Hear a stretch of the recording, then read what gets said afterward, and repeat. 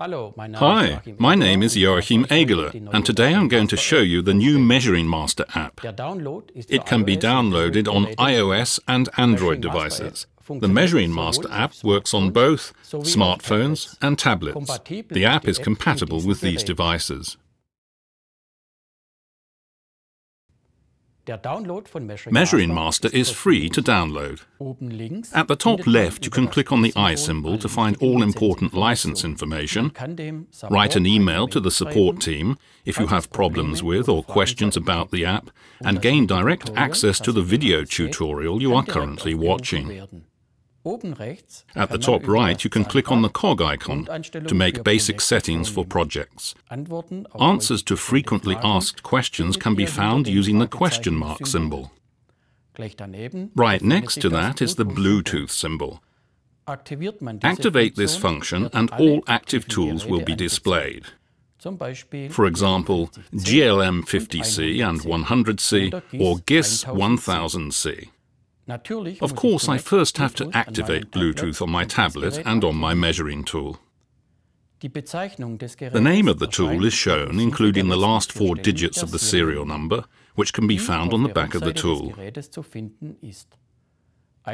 Simply select a tool and the connection will be established. Now we're ready to create a project. I'm now going to give my project a name, while all other details are voluntary. Now I can either enter the contact details manually or import pre-existing contacts from my address book. At the bottom of the display, I can now select a trade. As a result, I will then only be shown the functions that are relevant to me. Of course, I can also select additional applications afterwards. The second step is complete, and now all the organizational details are in place to begin a project. The display now shows me what we have and what we can do. I personally prefer to store a project photo first. At the top right, I can edit my project data or delete my project. Right underneath this, there is a map symbol. I can use this function to open my Maps app, which will display and calculate the route to my customer. By tapping on the email address, I can write to my contact directly without leaving the app. That's so clever and so helpful. Let's look at the applications under the photo. The export function enables me to decide which content I want to put into PDF format. As soon as measurable data is available, I can use the material calculator to calculate information such as the square meters and the number of windows and doors for my project, for example, so that I can order materials. Now we come to the main functions. They are shown on the left of the display. The customer data that we have already entered is shown at the very top. Under floor plans, we have 2 options, detailed floor plans and quick sketch function. I can use the quick sketch function to draw a quick and easy floor plan with 90-degree angles. The detailed plan, on the other hand, offers me many more possibilities. There are even more functions to be discovered in the Measurements category. I can document walls, including doors and windows, perform area calculations, document thermo measurements from my GIS 1000C thermo detector, and create pictures by taking a photo and then transferring measurements from my laser measure. The last category is attachments, where I can create and view notes and to-do lists. In the floor plans function, I have 2 options. Create a quick sketch containing basic information, based on which I can do something like drawing up an initial quote for my customer, or create a detailed floor plan. First, I'm going to select the quick sketch function. The project data is shown at the top of the display, where I can give it a name. The interface on the display now replaces my paper document. All possible applications can be found on the left of the display. Draw mode is already activated. Now I can draw an entire room without taking my finger off the screen. A sketch in a scale of 1 to 50 is drawn very quickly, while reference lines help me and connect automatically to existing lines. Now I can tap directly on walls and measure them. As soon as I make my first measurement, my entire plan will adapt to scale. But I can also activate the selection mode function at the top first in order to edit individual walls. There are 4 ways to enter the measurement for a wall. By dragging it until the desired length has been reached. By manually entering the length. By measuring with GLM 50C or 100C. Or by sliding up the input field. There I will find the last 50 measured values that have been transferred, including their timestamp. I have these 4 options for all input fields in the app, regardless of which function is selected. I can use the third symbol in the left-hand menu bar to insert breakthroughs, for example for doors. The breakthrough is set by simply tapping on the position in the wall. Select the top function again and all measurements are displayed. To move the breakthrough, all I have to do is tap on it until it is marked in blue.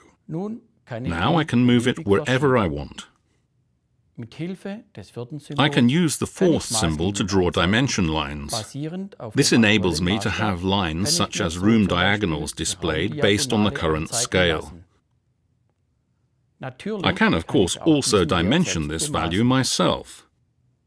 If I have a relatively large plan, I can zoom in and out of it, or I can also use the navigation function at the bottom left of the screen.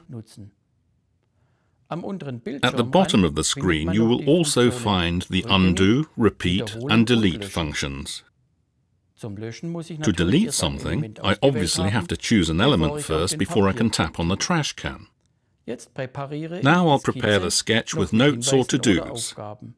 To do so, simply select one of the functions and place it in the plan. Now simply write the note and add a photo if required. I can also enlarge the image subsequently by tapping on it. That's the perfect reminder of important details. Things get interesting when I decide to make a detailed floor plan out of the sketch. To do so, I tap on the triangle in the top blue bar. If I now choose Convert, a detailed plan is created from my sketch. This is, however, not absolutely necessary. I can also keep my sketches. The warning is just to tell me that this will cause the existing sketch to be lost. Now I can see my sketch, but I have many more options to make it a floor plan. Let's carry on working with the floor plan. First, we'll activate a grid as the background, which is shown symbolically at the bottom of the display. Let's quickly go through the new applications on the left of the display. The arrow symbol is for selecting elements in order to edit them. For example, to add measured values to a wall. If I now select a wall, a window containing possible applications will open. To now change the length of the wall, for example, I first have to select whether I want to dimension the inner or outer wall. Then I can measure with my GLM or enter the value manually. The wall view function is also interesting. Here I again have to select which side I want the wall to be displayed from. To change the height of the wall, simply tap on the value and measure. Tap on the symbol at the bottom of the wall to change the floor height. The ceiling is done in the same way. If I want to position doors, windows or plug sockets in the wall, then I first tap on the symbol with the pencil, select the desired element, tap on the wall and enter the corresponding measurement. Windows and doors can not only be positioned but also adjusted. Enter the measurements for the height and width and select the type. Do you see the reference to room height and slopes? Tap on the right-hand or left-hand corner and hold it. Now drag it to set up a slope. The same also applies to recesses. The third application allows me to project something onto the wall. Simply tap on the camera symbol and then on the wall. In my example, I'm going to choose an existing photo. On the right-hand side, I'm given 3 options for using the image. I can use the crop function to trim the photo, for example, if I have another sidewall on the photo. Texture enables me, for example, to select a texture in my image, which is projected completely over the entire wall. But I'm going to select the original option and use the entire image. Confirm with Done, and the photo can now be seen on the wall. That's ideal for achieving before and after effects. And please don't overlook the round arrow symbol at the top center. It is possible to rotate the wall view by 180 degrees. Doors and windows are adopted when doing this. When we've got all the details, we can choose Back to go to the floor plan. If I tap on the line, I'm given a total of 4 drawing options. The simple line is again suitable for making a wall. Let's try that. The color of the wall shows you whether it is aligned horizontally or vertically. The square makes it very easy to display a room with right angles. The third image means point to line. Tapping on the area joins together the points. That's for the creative department. And what good would a floor plan be without some stairs?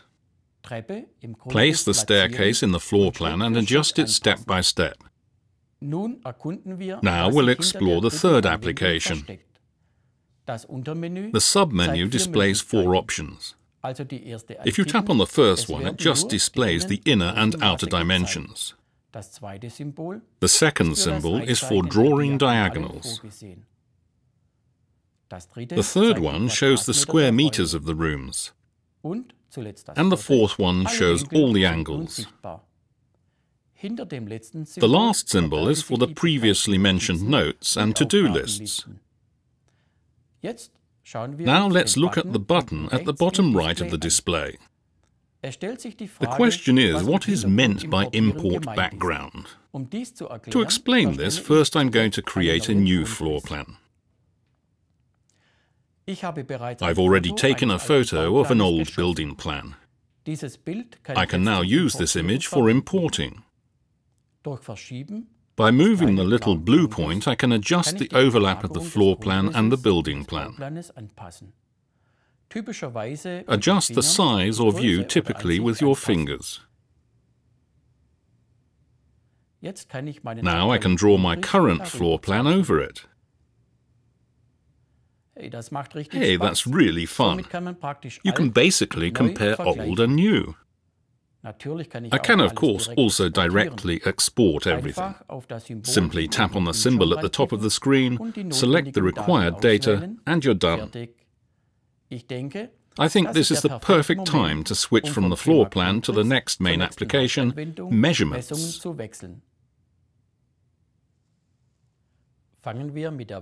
Let's start with the wall function. Tap on it and give it a name to keep everything organized. When we look at the overall image, we can see how it matches the wall view in the floor plan program. So you simply use the same procedure. The only difference is that I can now change the length of the wall as well. To do so, simply tap on the value and adjust it.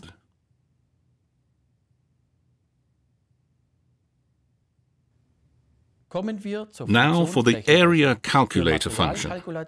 To calculate and order materials, we can enter all the relevant dimensions. First of all, I can choose, voluntarily, a name for the calculation group, for example, ground floor. Now I can again optionally give the area a name, for example, bathroom. And now I can start my calculations. I can again transfer values for the placeholders A and B using my laser measure, or I can also enter them manually. I can also change the amount, for example, to determine the required amount of wall paint. The symbol to the left of the trash can lets me add a new area to the group, while the trash can lets me delete an area calculation.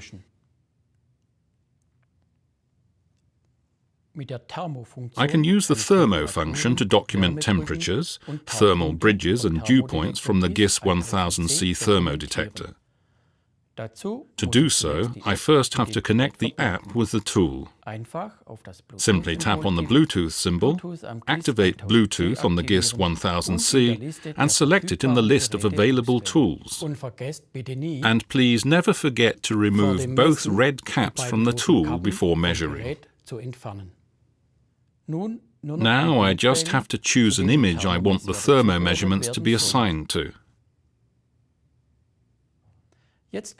Now I can set as many measuring points as I want in the image. Simply select the second symbol in the menu bar and set a temperature marker in the image. When the measuring point flashes, it is ready to receive data. Once measurement has been performed, the data appears in a small window. But I can also measure first and then choose one of the options that the app suggests. In addition to live measurements from the GIS tool, I can also transfer the measured values from the thermo detector's gallery.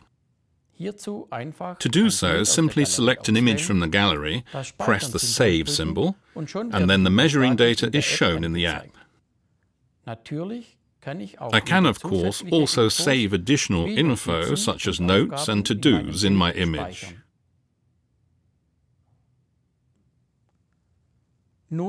Now let's look at the picture function. First, we'll connect the devices via Bluetooth. Now choose an image and name it. Now I can insert dimensions by drawing lines in the image and measuring directly. The magnifying glass function helps me to position lines precisely in the image. I can also zoom into and out of the image. I can, of course, also enter values manually. Simply switch to selection mode, select the line, and now enter the value manually or select one from the measured value list. I also have the option of changing the color of the line in order to distinguish it better from the background. I can use the square to transfer areas, but to do so, I first have to switch my laser measure to area measurement. The angle function enables angles and sides to be measured. Switch the laser measure to the inclinometer function to do this. By tapping on the sides, I can transfer lengths, while tapping on the tip of the angle enables me to measure it again. All that's left are the attachments. Text memos and images can be added under Notes. Using the folder symbol, I can then assign these to any file in my project, such as my floor plan. Simply select the file and place it in the image. In the Notes function, I can still find a summary of all the notes from my projects. So I don't have to root through all my plans to find, for example, a certain note. The To-Dos function works in a similar way. There I can create to-do lists and assign files, and also see an overview of my to-do lists. I can also tick off finished tasks, and in the overview I can see whether there is anything left to do. We've reached the end of the tutorial. Have fun using the Measuring Master app and our measuring tools, such as GLM 50C, GLM 100C, and of course the GIS 1000C.